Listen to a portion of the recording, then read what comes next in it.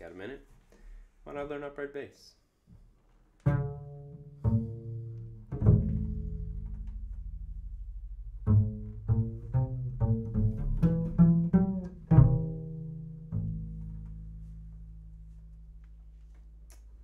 Today we're going to talk about the classical pizzicato technique, which can be very useful if you want to let two notes ring together without striking them together, or you want to play over a drum, or you just want to change the timbre a little bit for a certain piece or a certain section. The goal of this technique is to create a pure ringing tone without any extra noise or added percussion, unintended sound of any kind. I like to think of this technique as more of a caress than a pluck.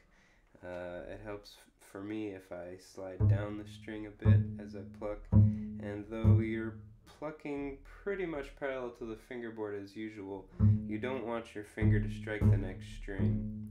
You generally pull a little bit away from the string, but be careful not to let the string strike the fingerboard.